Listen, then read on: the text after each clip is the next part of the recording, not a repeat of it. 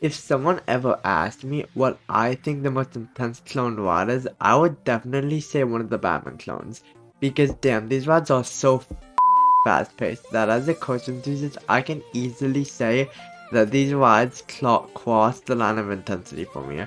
It's not typical for me to say a rod is too intense, but hell, half the rods on my credit list are not intense to me at all.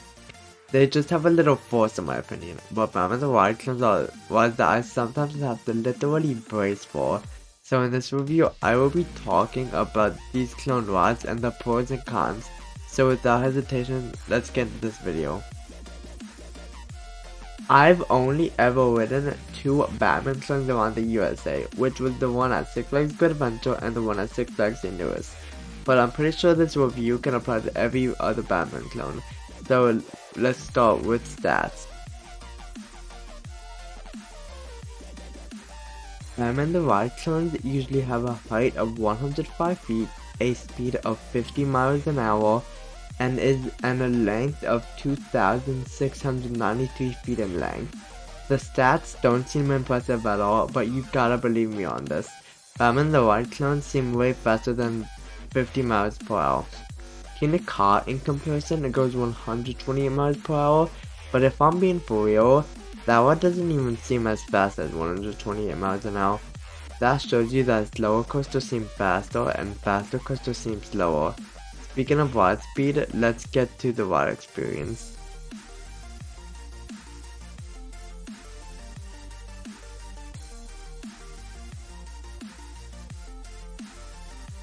Batman clones start off by going up a 105-foot lift hill. Well, it is a very loud lift hill. Don't believe me? Here is a clip of a Batman point of view. That's what I thought, skeptics. After the lift hill, the ride drops into a small pre-drop, which the front and back are completely different experiences going into the pre-drop. In the front, you go through it slowly, but in the back, you get pulled through it because of the momentum of the front car going down the drop as the back is still going through the pre-drop. After the drop comes a very intense and compact loop.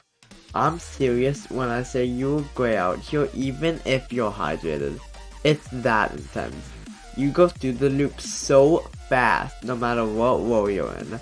But after the first vertical loop, you go into a once again very fast and whippy 0-0. And just like the vertical loop, you fly through this element. This isn't as much of a gray out element, but you kinda gray out going into the 0-0 because you're still kinda graying out from the previous inversion. But you don't gray out actually going through it like at the peak of the 0-0. After the 0-0 comes the second vertical loop. This one isn't as intense as the last one, but it's still pretty intense. After the second loop comes a very intense helix. As a matter of fact, this helix is so intense that your legs start to have a tingling sensation halfway through the helix. The helix is probably the second most intense helix in the park.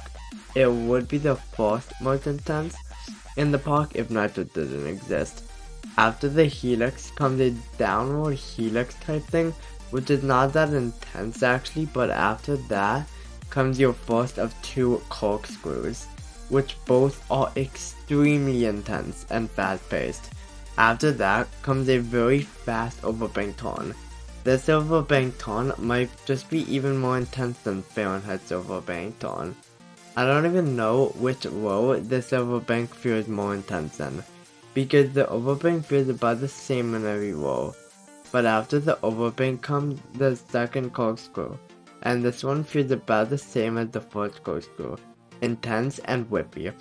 The two corkscrews feel exactly alike.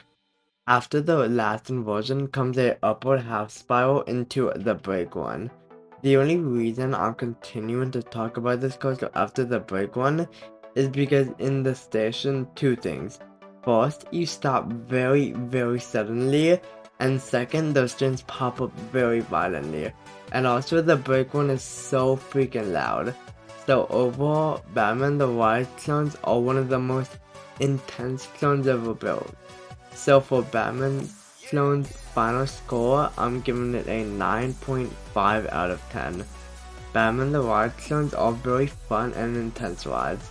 The only two cons are that you get a bit of headbanging, and in my personal opinion, the Batman clones are a little too intense for me, and a lot of people. Which is weird since I have ridden King of Car, which goes 128 miles per hour, and I don't find car intense, but I find this intense. I have a weird mindset, ladies and gentlemen. I hope you enjoyed this video. If you did, don't forget to like, comment, and most importantly, subscribe. I offer some of the best high quality roller coaster content you'll find on YouTube. But with that said, I'm Horizon Throws, and I'll see you guys on the horizon. Peace.